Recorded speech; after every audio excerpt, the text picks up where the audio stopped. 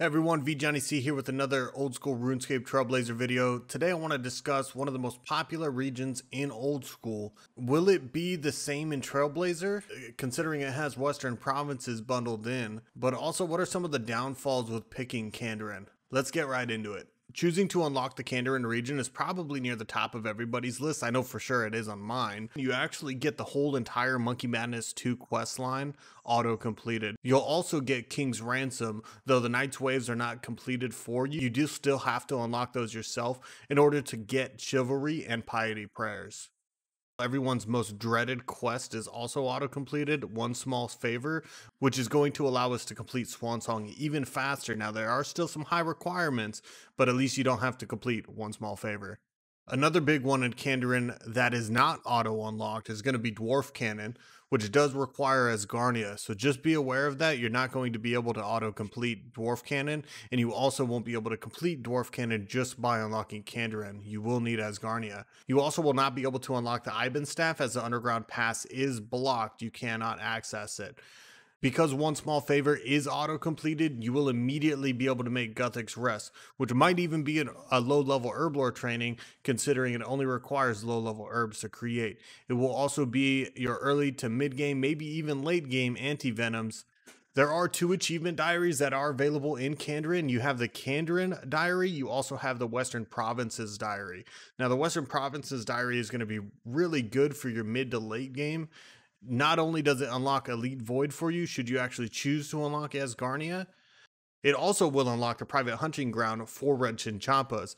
I would expect the Red Chin hunting ground to be pretty packed, and so getting that diary done early is going to accelerate your character completion that much quicker. Now, one of the biggest reasons for unlocking Kandarin is going to be access to the Zenyte jewelry. Since Monkey Madness 2 is auto-completed, you essentially can start killing demonic gorillas immediately. Now, whether you have the gear or not, that's going to depend on your character's progression. I did want to talk about some math real quick on actually obtaining onyx required to create that Zenyte jewelry. Being able to craft that jewelry is going to be really late game considering the crafting requirements. You'll need about 29,000 Chaos Runes at about 90 GP each. That brings you out to about 2.7, 2.8 mil, depending on when you're actually able to purchase them. Now, each Chaos Rune does sell for 31 Toku each, provided you have the Karamja gloves unlocked. That will be required in order for you to actually create Zenyte jewelry. Now, one thing I did want to bring up, if you're not unlocking Prif, that's really the only way for you to get Onyx, which is also the only way for you to create Zenyte. So just be aware of that. I'm curious to see what the shops look like later on in the league, especially since everyone's going to be buying these Onyx. Now, Jagex has said that they are going to increase the refresh rate for the items in these shops, but who knows what that means for Onyx. There's a lot of training areas in the Kandarin region. Most notably, you have the Arty Knights, you have the hunting grounds, you have wood cutting quite literally everywhere.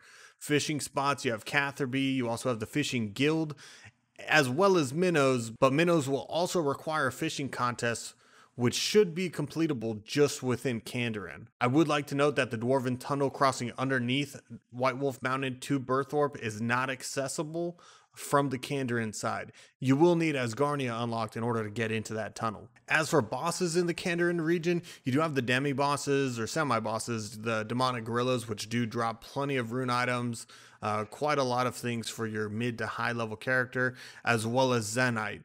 Now, they have said that there will be increased drop rates for Zenyte. You also get access to the Kraken should your Slayer level be high enough, which is going to drop that Trident for you, as well as the Kraken Tentacle, which do also have increased drop rates.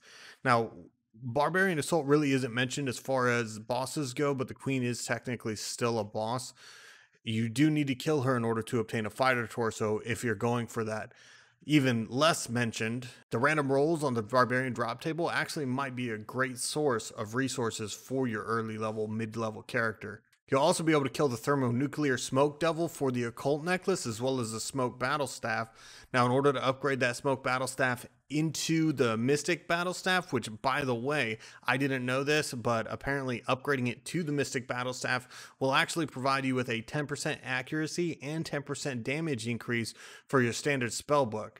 Now, that will require Asgarnia for the Scorpion Catcher quest. Thank you all so much for making it to the end of the video. Real quick, I wanted to talk about Tyrannwyn versus Kandarin.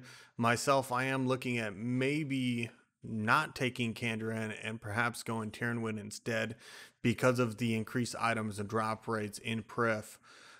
With Zulrah and all the bosses that are out there, it's looking pretty. It does look like it's contending with Kandarin. There's a lot of things going for Kandarin, but I think maybe forgo Kandarin and instead take Tyrannwyn.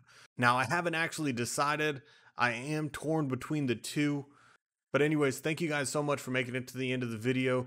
Leave me a like and subscribe if you guys don't mind. I appreciate all the support you guys have given me as a new YouTuber.